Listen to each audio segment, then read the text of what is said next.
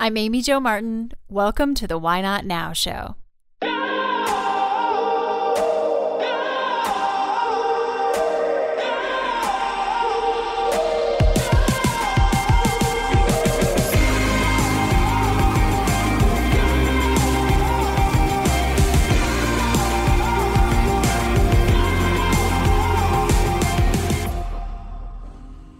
You know that thing you've been thinking about doing?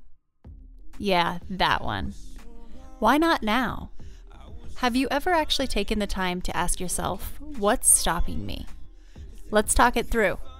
This is your chance to give that idea the attention it deserves and take action. Each episode, I have a chat with a fascinating person, from entrepreneurs to athletes, celebrities, my parents, rocket scientists, and all walks of life. We talk through a critical time when they've asked themselves, why not now? We dissect that day or even that moment, step by step.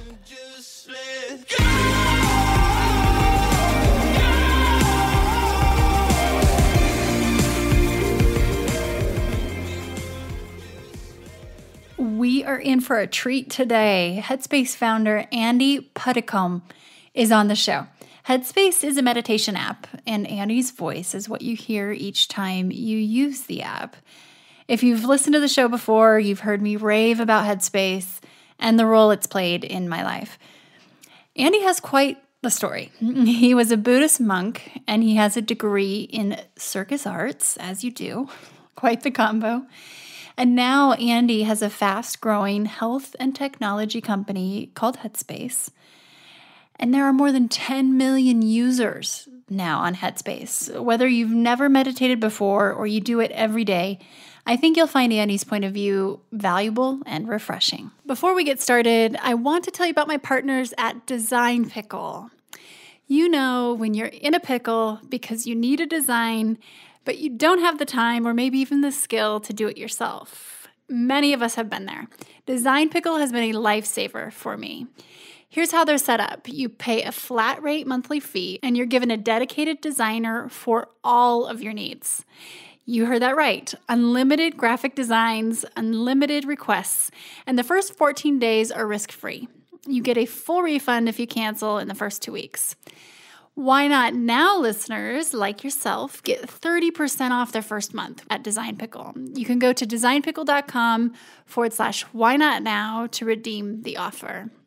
For me, the process has been painless and ego-free. In fact, many of the posts you're seeing on my social media channels were created by my buddies at Design Pickle, specifically Jacob at Design Pickle. That's what's cool, is that you get a dedicated designer.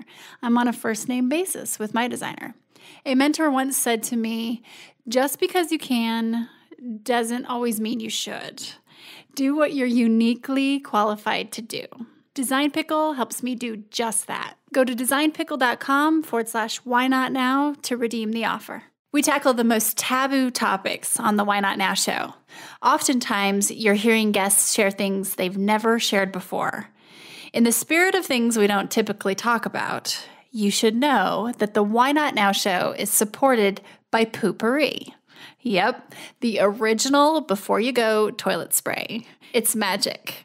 My friends at Poo-Pourri have literally taken the smell out of you-know-what. This pure blend of essential oils stops bathroom odor before it begins. Visit poopourri.com, and Why Not Now listeners get 20% off with code WHYNOTNOW. That's all one word. Also, you can now get Poo-Pourri at Bed Bath & Beyond.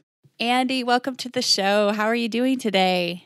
Very good. Thanks, Amy Jo. And yeah, thanks for having me on today. Oh, absolutely. This is quite exciting for me because I am hearing your voice live and we actually get to interact. And usually I'm hearing your voice in the app. So this is a moment. Well, it's nice for me that it's a conversation. Right? I don't like talking all the time. So I'm happy it's a conversation. To get that interaction. I'm sure that's great. Well, let's hop right in and talk about your why not now kind of philosophy and moments. Can you think of a time when you had that critical moment and you had to just ask yourself, why not now? Let's talk it through. Yeah, so we were just chatting offline, Amy Jo, and I was saying, you sent this question. This was the one question that you sent ahead of our chat today, and it was, can I think of a time where I been wanting to do something for a long time, and I thought, why not now? And I couldn't think of anything. I genuinely couldn't think of anything, and I had to go. I went home and I asked my wife, and I said, are the things that you think that in the past, that I've always wanted to do and I haven't done? And she was like, well, no, kind of, you just do them. And so I asked some friends as well. And as I look back over my life, I kind of realized that, and I don't know if this is a good thing or a bad thing, I kind of, once I have an idea, I tend to just kind of do it and not sort of think about it too much, And that applied equally to kind of the smaller things in life, but also kind of the bigger things in life. So there were definitely decisions that I've made in my past which were kind of fairly sort of bold, I suppose. And there was a case of, why not now? But they weren't necessarily things that I'd been wanting to do for a long time and I've been putting off. There are definitely some of those that apply now for the future, but in terms of kind of the past, more often than not, when I've really wanted to do something, I've just gone ahead and done it. It kind of jumped in. It sounds like, this is great practice and exercise for us to kind of listen and learn from. When you have something in your head and you just decide to do it, where do you think that comes from? Is it just your personality? Is it that you've seen this works really well for you and so it's just become a practice?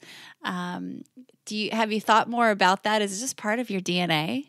I have, I have thought about it. It was interesting because I can kind of see it from two sides. I think definitely having trained as a Buddhist monk and having spent a lot of time sort of stepping out of all the inner chatter that often tends to cloud our vision and often tends to kind of get in the way of actually acting upon something.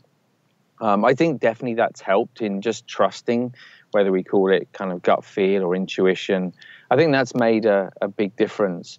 But even kind of prior to that, I had quite a kind of, I don't know, a cheeky kind of all or nothing kind of personality, character, whatever, growing up. And I'd seen my mum in particular, she worked for herself and I saw her set up companies and just try stuff, which at the time, I think back what we're trying to do with meditation now, I think back to sort of the 70s and growing up in a little village with my mum, and jogging had just become popular in America. I think there were maybe like a handful of people doing it in England. And I remember going out jogging with my mum as a 4 or 5 year old and going through the village and just, people kind of laughing at her, what she was doing. But that was kind of her DNA as well, which was just to try stuff and to kind of not really care too much what other people think about it. And I think I probably inherited quite a bit of that from my mum. I think that explains a lot, really. When kind of digging in, it makes a lot of sense that you're kind of following and that's what you grew up around. And as it relates to meditation, I've thought a lot about this recently. And this is the first time I have ever consistently meditated. And it's funny, I think back when you said jogging had just become popular, I remember trying this before yoga and before yoga mats, because I took a towel out to my backyard and now I would have taken a yoga mat, and a kitchen timer. And I remember just hearing, this is really good for focus and ideas, and you can really benefit a lot from this, but I didn't really know the science behind it. And I would try, and that kitchen timer wouldn't even make it. I couldn't even do 5 minutes. It was just the hardest thing. And no wonder now, having more guidance, through actually someone explaining to you, it's amazing to kind of see how much the consistency and the science behind it has been a big part of the benefit I've seen. So I think it took learning some more of the numbers and kind of at that macro level. So you've talked before about some of the statistics, and our minds are lost in thought. Is it 40% of the time? Yeah, I mean the study that it was a study. I think it was one that I quoted in the TED talk that we did, and it was actually a Harvard study. It wasn't our own study, and it's probably about 5-6 years old now. But yeah, they found that on average our minds are lost in thought. It's around 47% of the time. So almost half of our life we are lost in thought, and that's kind of scary enough in itself. But it was more the conclusion that they found in the study, and they summarized it like this, saying that it's not just that we're lost in thought, it's that the more we allow our minds to wander, as a general rule, the more unhappy we tend to be. So we might kind of think of mind wandering as a pleasant experience. We might associate it sort of with daydreaming or something like that, sort of nice things. But actually, normally when the mind is wandering, it's following habitual patterns of thought or behavior or emotion. And for most people, that involves a good bit of anxiety or irritability or sadness. And so if we simply allow our mind to wander and do whatever it wants, then more often than not, we spend sort of a little bit more time unhappy than we need to. Which is, I mean, when we bring it to that science of historically, I think I've thought a little bit about meditation as being a little bit fluffy. It has that kind of, that stigma, but starting to look at this and the physiological backup to everything is where I think it starts to change the game, and even having seen the Dalai Lama recently, or I'm not even sure if this was a recent quote, but I've just heard it recently, say if every 8-year-old in the world is taught meditation, we will eliminate violence from the world in one generation. And I know you just launched Headspace for kids.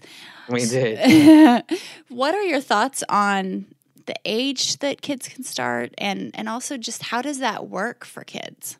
Yeah, so prior to developing Headspace for Kids, I'd gone into schools and I'd done stuff, but on a very kind of casual basis, as long as sort of 10 years ago, with kids as young as kind of 6, 7. I think the youngest sort of class I ever worked with was about sort of 5 years old, and I had no experience of teaching children, so it was a case of going in there and finding out kind of what worked. And then over the years, Rich and I, Rich, co-founder of Headspace, we became increasingly passionate about making this available for kids. And from our community as well, it was the most requested thing time and time again. So we teamed up with an NGO here in the US, and we actually put together a formal sort of study program that we could put out in public schools here in LA and also up in Seattle. And we started to look at, okay, so what does this look like when teachers, when children implement this on a daily basis in the classroom? And that was specifically for 6 to 9-year-olds. The way we've done it in the app, we've actually broken it down into 5 and under, 6 to 8, and 9 to 11. And every age, just the tone is a little bit different. And maybe, especially for the younger ones, it feels a bit more playful in nature. And this is wonderful. Do you envision curriculum kind of adopting this more rapidly, and what has been your takeaway from actually implementing this in schools? It's been really interesting. I think the first thing was as part of the study, our request was it was just a 3-minute exercise, and there were a number of different choices. Some were focused more on calming, some were more on focus, and some were more on connection and sort of kindness. And our request to the schools that teachers kind of did it once a day, 3 minutes once a day, and that was it.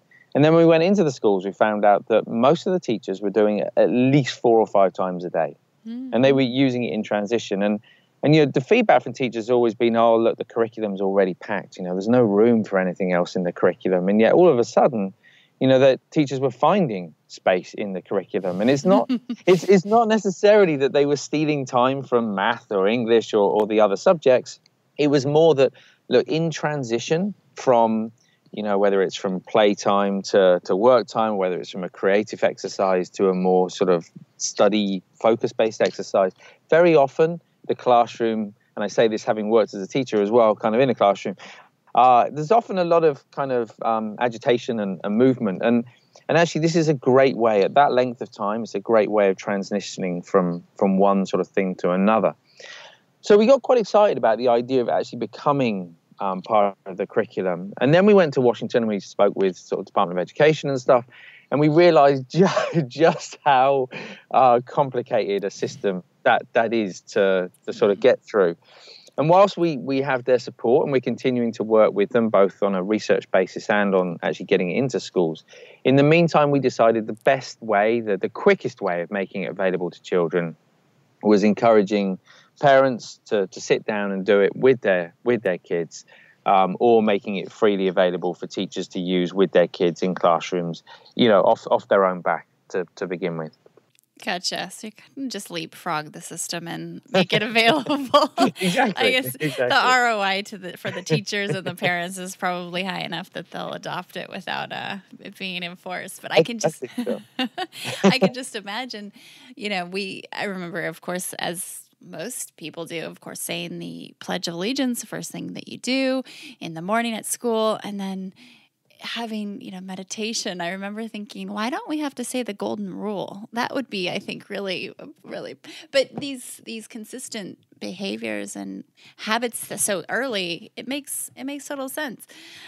Switching gears for a minute to exercise and meditation. So I used to think that running, jogging, and or just a long walk was kind of my form of meditation, but can you talk a little bit about the difference in the two?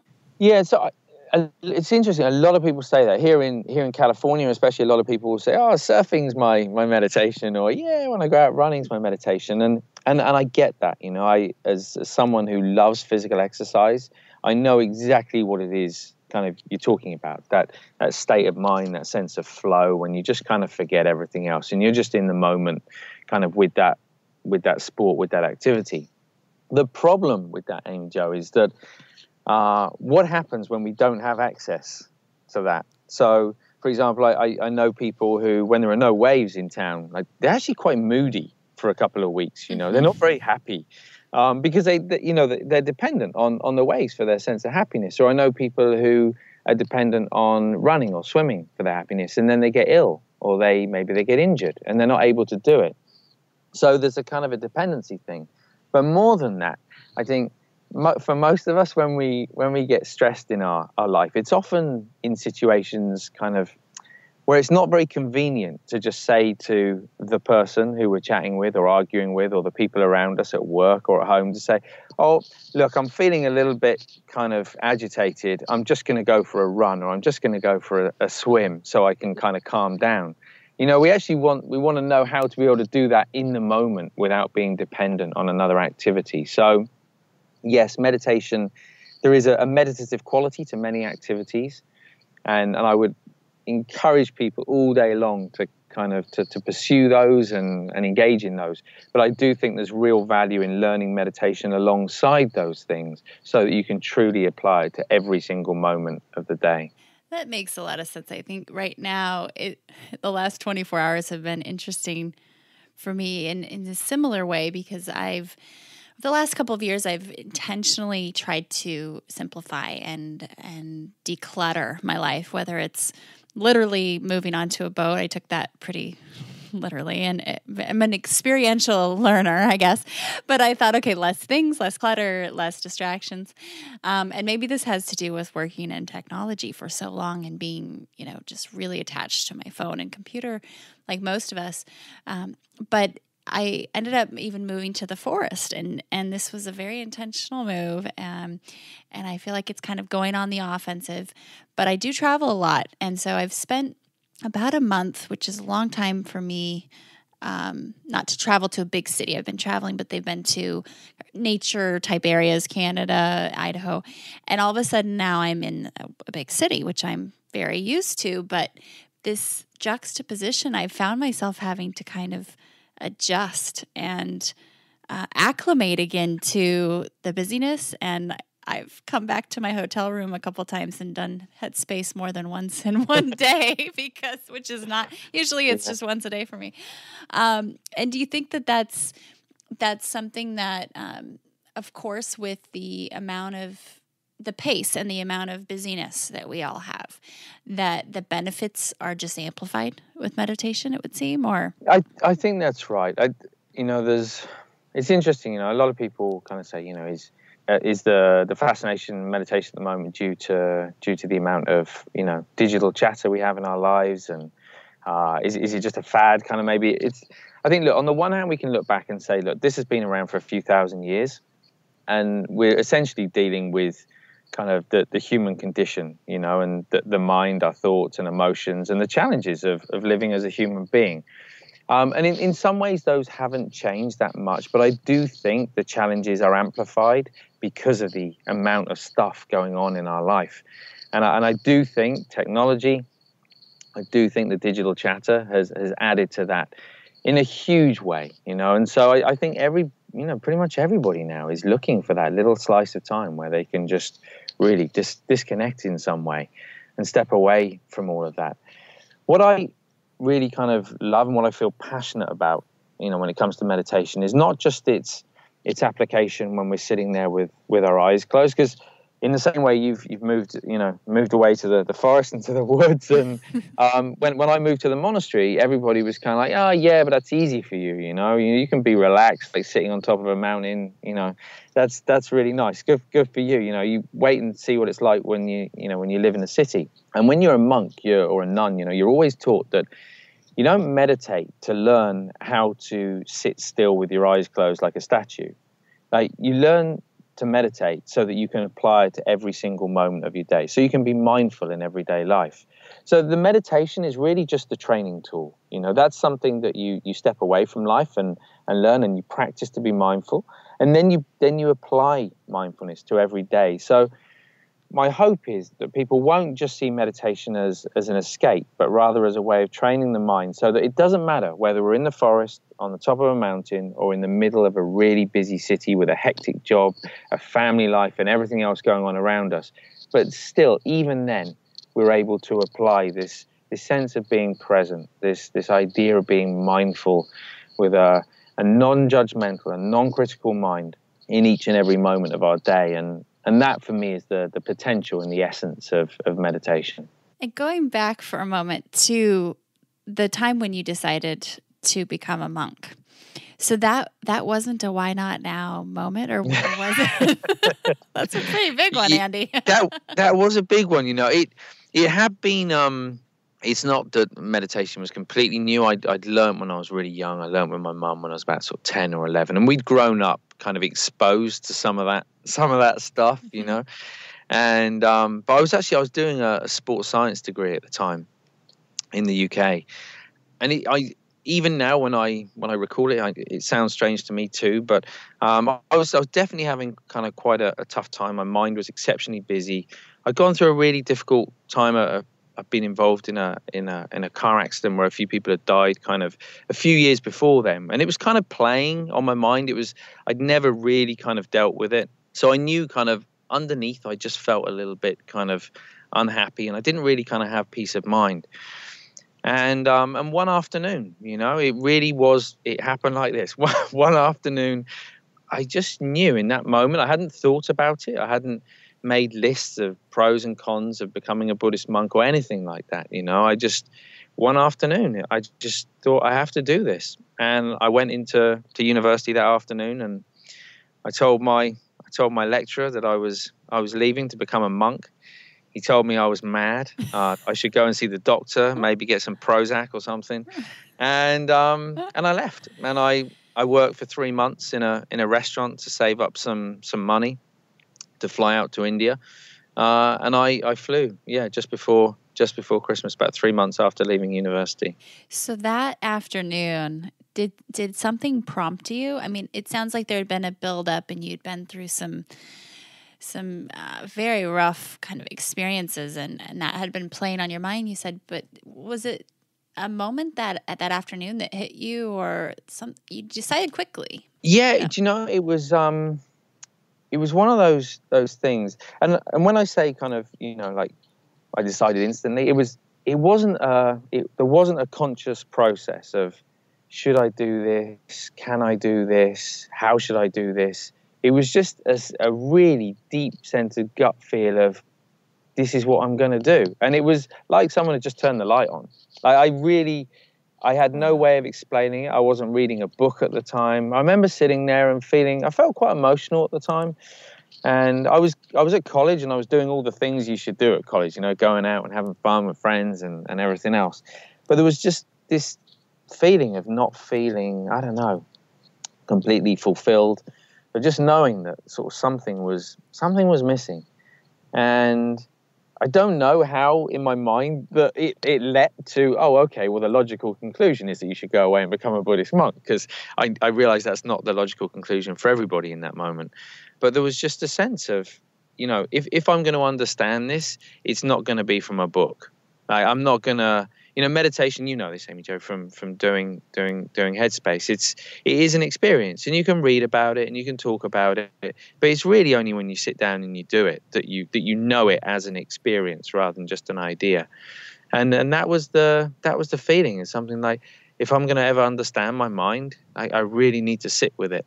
And having been exposed to that stuff in my teenage years, somehow my mind kind of made a fairly big leap, I suppose, to, okay, well, let's quit university and go and be a monk. That's just, and that's fascinating, especially when you think about your upbringing and learning to meditate with your mom at such a young age. I wonder if it just helped you be in touch or in tune with your intuition at a really heightened level without maybe realizing it, maybe more so than others. But it's pretty cool that you've been able to practice this kind of go on your gut, totally act on your gut feeling, because it's obviously worked out quite well for you. It's worked out okay. I would say, look, and I think this is really important, and it does apply to meditation, but it applies to everyday life. Sometimes I think we have a gut feeling. It doesn't mean an absence of thought. So for me, I can have a gut feeling that I know it's all right, but still thoughts can arise in the mind of, it might be a thought of doubt, or it might be a thought of worry, or it might be a thought of, concern, whatever. But it's knowing that those are just thoughts, and knowing that feeling in your gut or in your heart. So you're so familiar with it that the thoughts kind of don't matter. You just know it's the right thing to do. So it's not an absence of thought or concern. It's just being in touch with that feeling, I think. That's what I'm trying to conquer and work toward more. That's totally my goal. And I've been on the focus pack, and I'm almost done with that. And when you allow, in the Headspace app, there comes a point for anyone who hasn't used it, who totally should try it. You get to that point where you let our minds wander. So you get to this point where you give us permission, and my mind is kind of wandering, and I'm batting at thoughts before that, and then all of a sudden, when you give us that green light. Yeah. It's like this thing happens where it doesn't wander anymore. I know. What's happening there, Andy? What are you doing? I can't wait for that part. Every single time I'm like, I can't wait till he says, okay, let your mind wander, because then it'll go still. This is one of my Tibetan teachers. A little kind of, I don't want to say trick, but kind of a little exercise he did with us one day. And we were sitting there, and he'd instruct us a lot in different types of meditation and things. And then one day he said, okay, just, stop what you're doing. And we were just kind of chatting. And he said, okay, for the next 2 minutes, I don't want you to meditate. And it's like the mind was so confused. It was like, what do you mean, don't meditate? Well, what am I supposed to do then? And it was almost as though in its surprise and in its confusion, the mind was sort of suspended in thought. Like there was kind of nothing. And the more he said, okay, look, just allow your mind to do whatever it wants to do. If it wants to think, let it think. And it was really interesting. Most of the time, we're trying to control the process in our mind. And even when we meditate, if we're focusing on the breath, there might be just a little too much kind of control coming into it. And so because of that, the mind feels a bit sort of contained. It's a bit like, I don't know, a horse being sort of pinned down or something like that. It starts to kick and shuffle around a little bit. But all of a sudden, if you say to that horse, kind of, you put it on a really long rope and you put it in a big open field and say, okay, you've got all the space you want. It's a pretty good chance the horse is just going to stand there eating the grass, quite happy, just content to be where it is.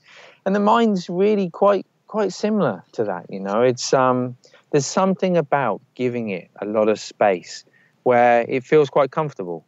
And most of the time in our life, the mind feels as though it's in a really kind of tight box. So that part of the exercise is really just to remind you and us that actually we don't need to try too hard. Actually, if we approach the mind in a very gentle way, then it naturally comes to a place of ease quite quickly. Brilliant. And I love it. And well, to clarify too, so does one need to kind of meditate prior to that in order to get to a point to where you can then kind of trick it and confuse it? Because I was trying to do this yesterday by myself, and I can't do it by myself as well. I'm preparing for this big talk, and my mind's just kind of going a little bit crazy, and I think, well, maybe just let it do its thing, and it doesn't work the same as when you do it.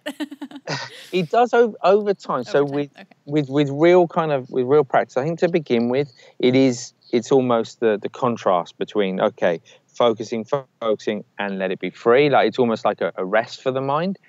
Over time, the more familiar you become with that feeling, the easier it becomes to apply even outside of meditation. And in fact, the long term, if we can say there's any kind of goal in meditation, I don't really like that word, but it's really about finding stability of that in day-to-day life, where the mind is free. We're not walking around like, robots, kind of, mindful robots, very slowly and very sort of deliberately, but we're living our life in a very free and easy way, but with a sense of, being present, being at ease, allowing the mind to think.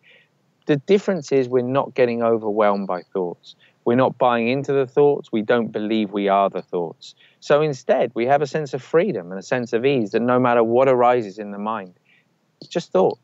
And we can choose to engage with that that's helpful and useful, and we can choose to let go of that which is unhelpful and that which hurts us or others around us. I'm going to I'll follow up with you and keep trying this on my own. That's pretty exciting. We talked a little bit about meditation and exercise, and I've been talking to a lot of friends and family about meditation because I've just started and I've seen the benefits over the last few months. And sometimes I hear, the whole I'm exercising, that's my form of it. But also sometimes I hear people say, well, when I pray, that's my form of meditation. What are your thoughts on that? Yeah, that's a really interesting one. I think that prayer and meditation, I think they can go hand in hand. Some people use the words interchangeably. I think they are a little different. It depends on the type of meditation and the type of prayer we're talking about, because of course there are so many different types. The way that I would look at it slightly differently is that very often prayer is kind of driven by a sense of intention. We're engaging the intellect to a certain extent. For most people, when they pray, there's a thinking about kind of life and what's going on in life, and perhaps asking for some help or support, whether for oneself or for others. Whereas in meditation, we're not necessarily seeking to engage the cognitive aspect of the mind. It's more a case of stepping back and listening, also being present. So for those that pray with a sense of kind of simply listening, just being present and listening to whatever it is they relate to through their faith, in the same way, I think that perhaps relates a bit more to meditation, where we simply sit and we're not engaged in thinking of any kind at all. We're simply allowing the mind to be at rest. I do think, one of the big obstacles for many people in the past of meditation is that, traditionally it's been so tied up in kind of traditions of faith, and perhaps there's some cultural things as well. But I would say to anyone, meditation is defined by how you choose to use it. So for some people, it might be about bringing it into their faith, into spiritual practice, whatever that is. But for other people, we have mums and dads who are using it at home to help with the chaos of having kids in the house. And equally, we have kids who are using it to cope with their stressed out parents. We have professional athletes who use it kind of on their own and as part of teams. And there are large corporations that use it to help with kind of productivity and focus in the workplace. The truth is there are so many different ways you can apply meditation, but ultimately it's up to you as an individual how you how you kind of apply that skill to your life. Yeah, that was kind of my next question for you, was just the connotation and the sometimes stigma around certain words and how we can get so hung up, but the benefit and how and what we decide to call it or how we describe it, it really is not the point of this. So, yeah, it's a really tricky one, in some ways. As soon as we talk about meditation, we move further away from it, like the essence of it. And one of my we have a program here called Get Some, Give Some. So when you buy a subscription, it means that it releases one. We make another subscription available for someone who otherwise wouldn't be able to afford it or have access to it. And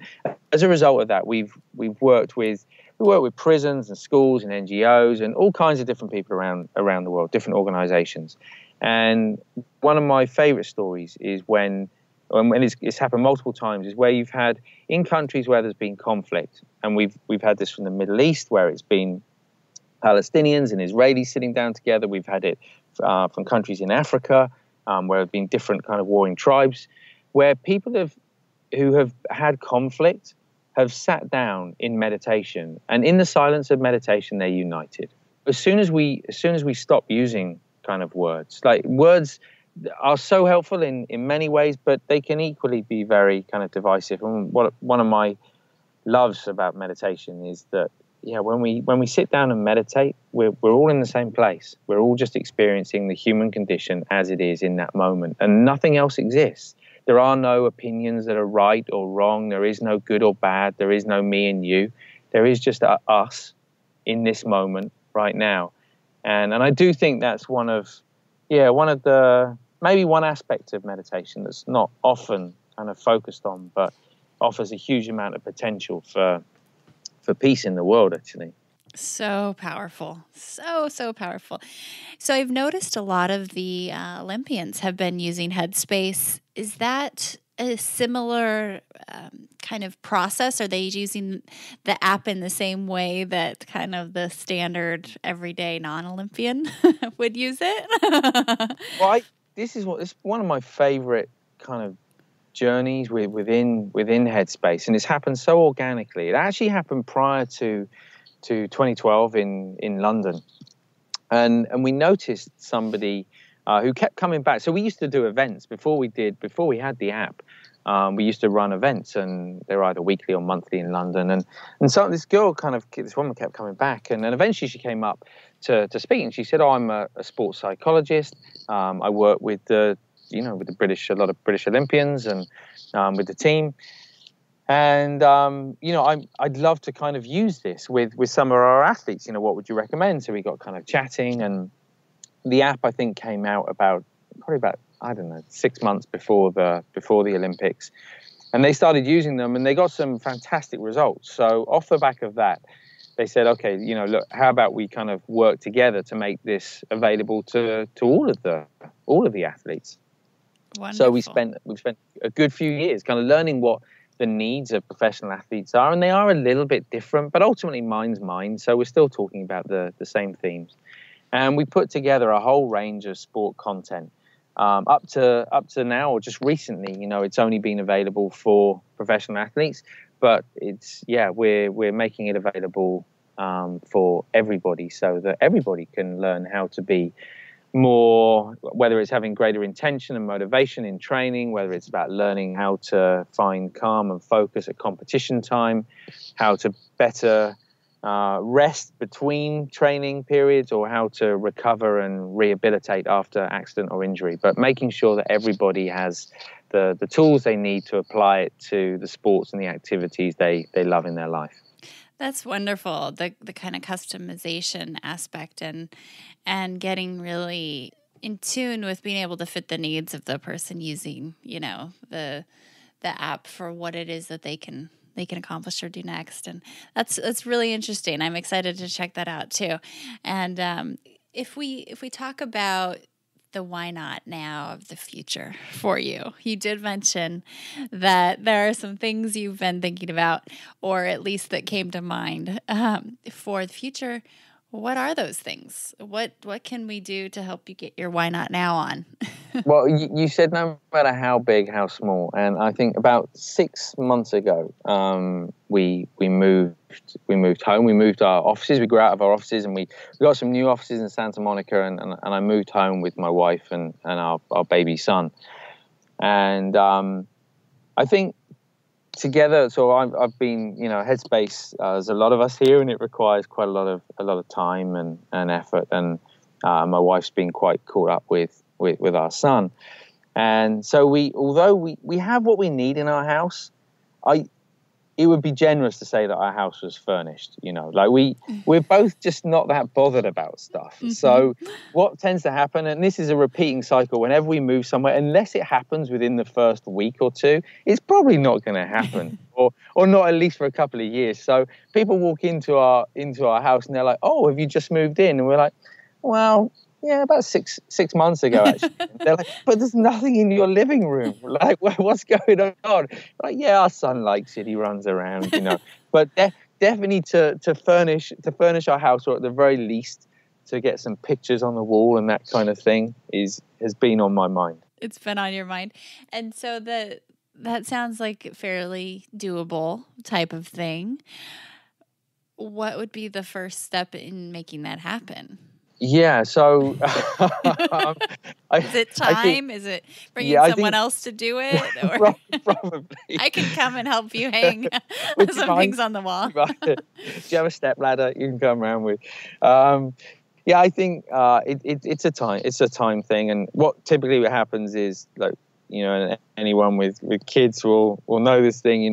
Sort of one of you go out to work, and by the time you come home, you do bath time and put little ones down to bed and everything else, and then you just want to kind of hang out together. You don't want to start kind of going online and finding furniture and stuff. So I think it's committing some time ourselves, or finding someone else to come in and perhaps assist us in moving things along.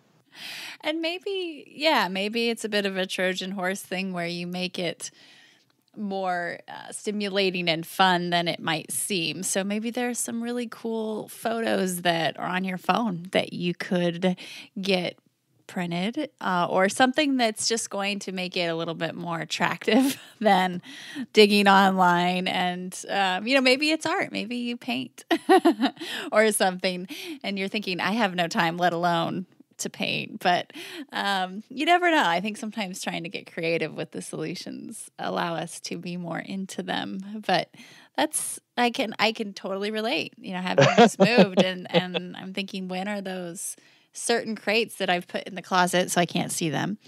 But I do go to them and I know what's in them. So if I can get some certain things out and I need them, I can go there. But it's just priorities, right? Exactly. And funny, your mind went to the exact same places. We sat down at the weekend. So our little one was 2 at the weekend. Oh, and, congratulations. And we sat down. We're like, okay, look, this just isn't happening, is it? This kind of whole house thing.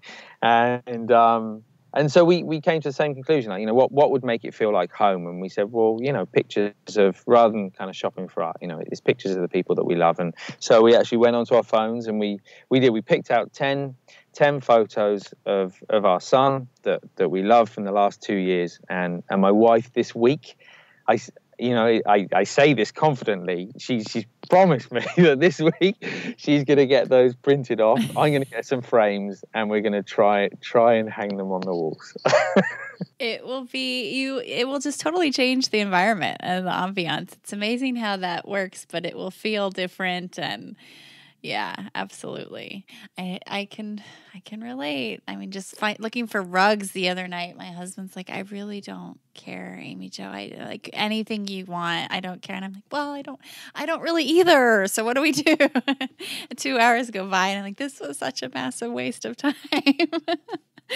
But it did get done, and when they showed up from Amazon, it was a happy moment. So. Yeah, good. So okay, well that's good. I'll have to check back in and see how you're coming along. It's very doable, but at the same time, hold us accountable, Amy Jo. Yeah. Check back in. Okay, it's funny the juxtaposition of the big things you can just conquer and do, and it's the smaller. Everybody's different. Like just these ones we can tackle.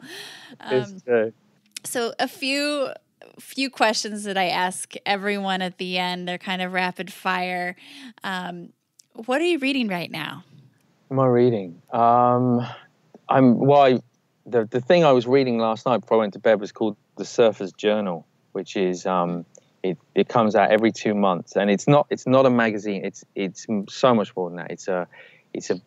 They're beautifully told stories and beautiful art and photography in there. It feels like a really precious kind of book, but the stories in there, it's not really about surfing. It's about the people who surf.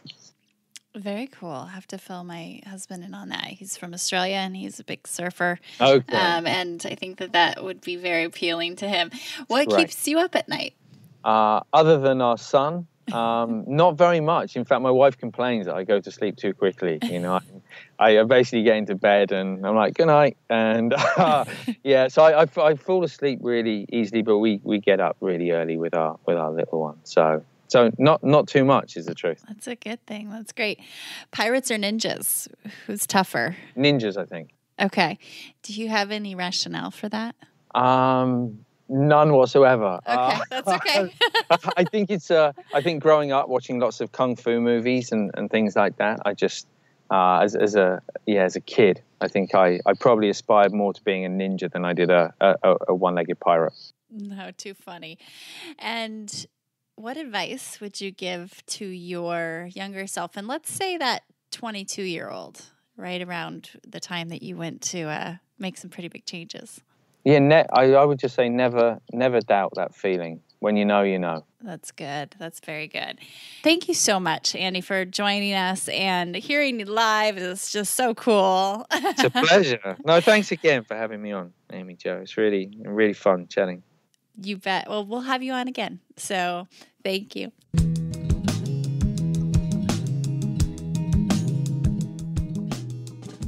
Andy is pretty inspiring.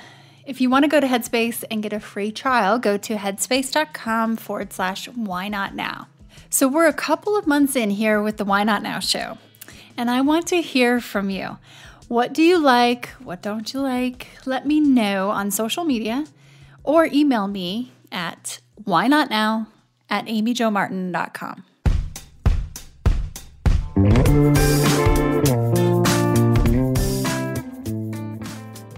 Hey everyone, thanks for listening to the show. Hit me up on social media to let me know what you think. I'm at Amy Jo Martin on Twitter, Facebook, Instagram, and LinkedIn. And I want to hear your Why Not Now moments so I can share them on the show. Just send me a note to whynotnow@amyjomartin.com. For show notes and other offers, you can visit amyjomartin.com/whynotnow. And while you're there, don't forget to sign up for my email newsletter for exclusive content and announcements. A big thanks to Rock Salt Music for all of the tunes by the talented John Coggins. And of course, a hat tip to Richard Brewer for editing and producing the show. I'll see you next time. And until then, why not now?